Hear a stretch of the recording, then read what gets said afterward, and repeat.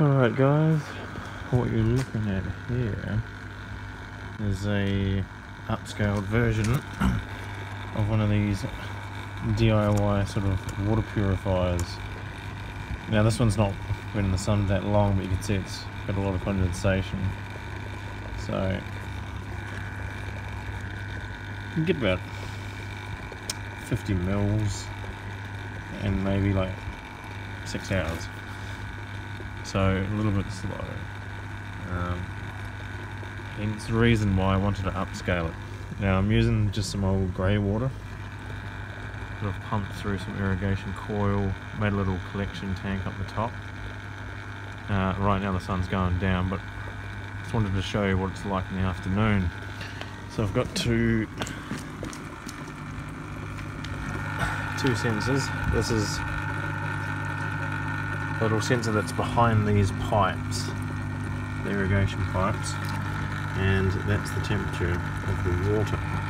Now on here you can see a shitload of condensation, so it's really working. I'll be collecting a lot more now. You get a bit of condensation in here, but this isn't exactly sealed.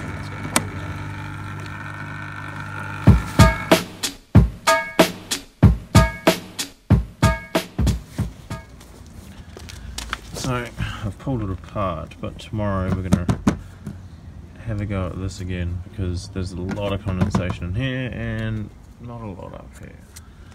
Pretty shit idea really, but it'll work. Work in progress. That's all for now.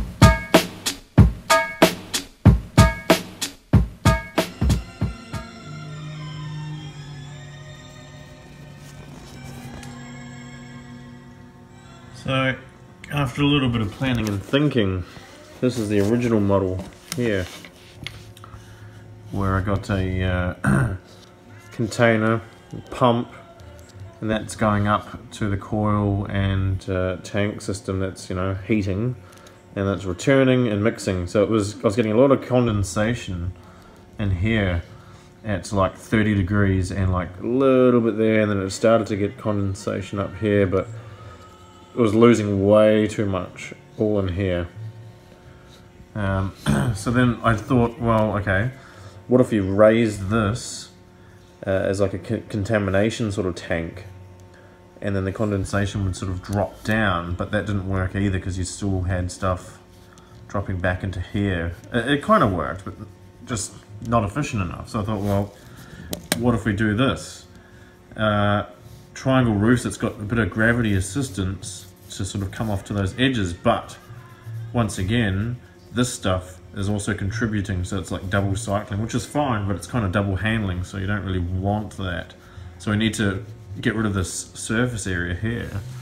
So this is the design I've come up with. Raise this a little bit higher so it's got a bit more gravity, have a tap on there for one so that can come out quicker, hot water in, pump the cold water back out through the system. Hopefully, because it's a triangle, all the heat keeps hitting this one point, condensing, and then sort of trickling down, and then limiting that area for it to evaporate.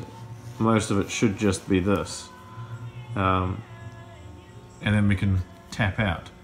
So that's the plan for the next sort of crack at it for my solar thermosiphon sort of water purifier. So yeah.